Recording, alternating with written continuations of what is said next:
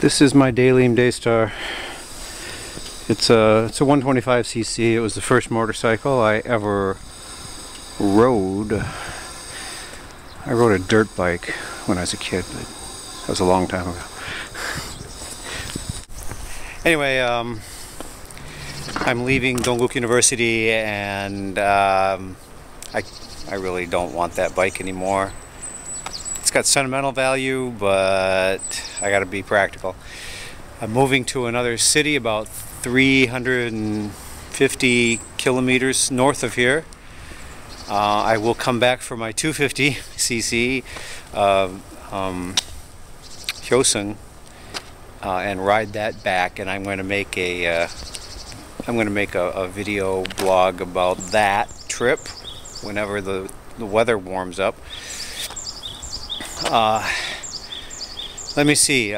So the new guy, there's a new guy here. I just said, hey, if you take care of it, you can have it. And he said that he would pay for the final checkover I had at the mechanic shop. It came up to 70 bucks because it needed a new battery. But they checked the chain, the oil, the tires, all that. It's all good. It's in good shape. I mean, it's not new by any stretch, but it's in fair shape considering what it's been through. So I'm gonna leave it here. This is the building where the offices and classrooms are. So I'm just gonna leave it back here.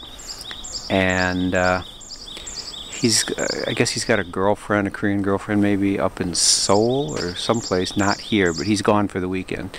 So what I'm going to do is I'm going to take the key up to the offices. We have well, they now, not me anymore, but they have common offices, and I still know the code to get in.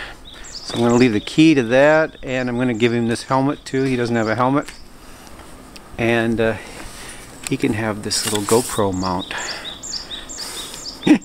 I don't know if he's got a GoPro, probably not, but he can have the helmet.